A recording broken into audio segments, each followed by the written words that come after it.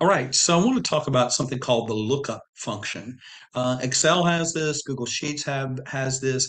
This is just a way that you can look up data from a table. So I'm going to demonstrate that with um, our BMI spreadsheet. You should have done this earlier, I think, in this semester. You enter a person's weight, and that's in pounds, and then you can enter their height in feet, and then you can enter their height in inches. And there was a calculation for something called BMI, which is a measurement of a person's health based upon their weight and their height. So, I mean, you can't just say a person is not healthy if they weigh a lot because they might be very tall. On the other hand, they might be very short, and so that might also measure the health measurement might differ with that. So the point is, it's just a measurement of a person's health based on their height and weight. So here's the formula, and I'm going to double click it so you can see it a little better. Basically, you take the weight, which is 209, and then you're going to divide it by the height in inches. To get height in inches in this case, I took B5, which is the height in feet, multiplied it by 12 because there's 12 feet or 12 inches per foot, and then I just added the inches. The height in inches so this person's 5'10", it'd be 5 times 12 plus 10 would give them their total height in inches. Don't worry too much about that for this assignment because that's not important. But then we raise that to the second power, and then we multiply that by 703. For this assignment, we really don't have to worry about that particular formula. So what I do want to do here, though, is we're going to take that number that's calculated. In this case, it works out to 29.985. And I wanted to show you this. It tells me that that person is obese. Now, let's say that this person didn't weigh as much. Let's say he weighed 150. Now, watch what's going to happen right here to the word obese when I change this to 150. 150. If I can just get it in there. 150. Why is that not doing it right? 150. Okay. I'm going to press enter. And notice this changed to normal weight. And if I change the height, let's say to 5'1",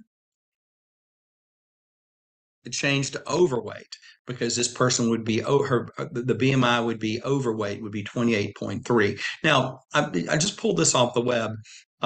You're underweight if your BMI is less than 18.5. Your normal weight, if your BMI is anywhere between 18.5 and 24.9, and you're overweight if your BMI is 25 to 29, and you're obese if BMI is 30 or more. Those are the categories that they've established for this. So you can ignore this down here. It's not really part of what we're doing, but it does tell us how we're going to make these categories. So what you do to work with this thing called vlookup is you're going to build a table. And notice I built the table over here. And I put 0 because that's the starting bottom weight. And if you're 0 to 18.5, you would be considered underweight. If you're 18.5 to 24.9, your normal weight. Now notice that I put the underweight here because that means from here up to this point, anything in that range, anything in this B9 over here that falls in that category would look this up in this table and it would find that they're underweight. But if they in this case it's 28.3, so notice 28.3 falls between 24.9 and 29.9, so it grabs this. Okay, so let's look at how that formula is created. So you start out with an equal symbol, just like every formula, and then you put the function name, which is vlookup, stands for vertical lookup. Don't worry about that, but it's just what we're going to use. And then B9, notice, is the cell here that we're actually going to use to look up the data in the table. So that's the number you're looking for to look up. You're looking up whatever's in B9 in this case. Now, where are you going to look that up?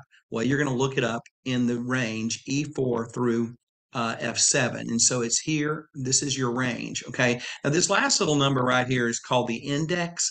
And it's a little bit weird, but basically it's how many columns in that range over are you? So this is the first column, this is the second column. So you just put a 2 here since it would be the second column. If you had a bigger table, it would make more sense. You might be looking up this value, but you might be going over to like the third or the fourth column to actually return that value to this point. Okay, so that's a quick overview of how we might look something up in a table. I don't really even need this 30 because basically if I delete this, it's going from 0 to 18.5, that's underweight. 18.5 to 24.9, that's normal weight. 24.9 to 29.9, that's overweight. And then anything over this is going to be obese. Got it? All right, so let me go one step further here with you on this. Supposing we had some patients and we work in a doctor's office and we've got our patients here. I just put patient one and so forth, and we know their weight and we know their height in feet and their height in inches. So we know how to calculate the BMI. And so with that BMI, it's these three numbers used in that formula. Don't worry too much about that formula. But once I've got that, I can actually I can copy this down. So I'm copying it down. I've already done it, but I'm copying it down. And you see nothing changed. So this person's BMI is 38. This person is 17. So what I wanted to do is I want to get, I want a list, or I will, over on the right-hand side, I want to tell me if that BMI is normal, obese, underweight. Is patient one normal? Is 19.22 a normal weight? No, is that person overweight? Is he, it's exactly where does he fall in what category? So again, we used the VLOOKUP. I'm going to scroll back up so you can see it a little better. But here's the formula: equal VLOOKUP E20 colon E4 through F7, comma 2. Now I'm going to talk about why I put these dollar symbols in here in just a second, but let's go back and revisit the formula.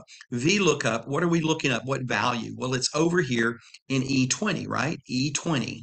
Okay, so that's the first part of the formula of the function. The second point is where is the table? Well, the table's way up here.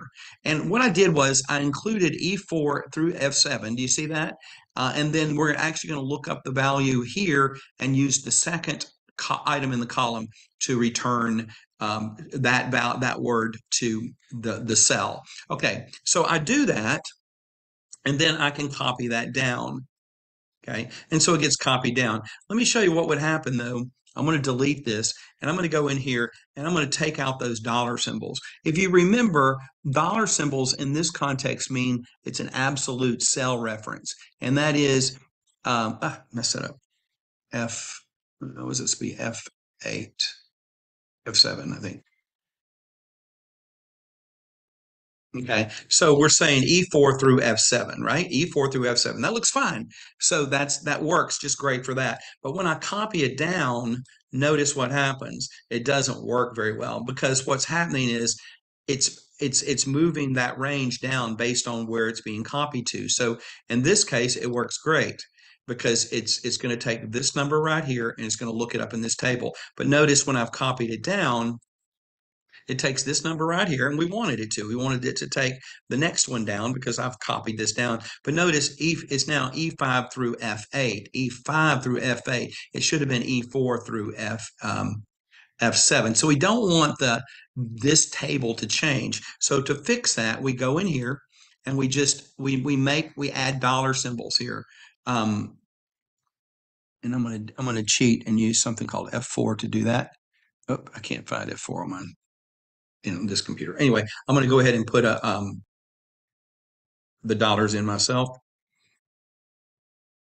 We don't want we want the E and the 4 to stay constant, and we want the F and the 7 to stay constant. So now when I press enter, it's good here, but now let's copy it down, see if it works.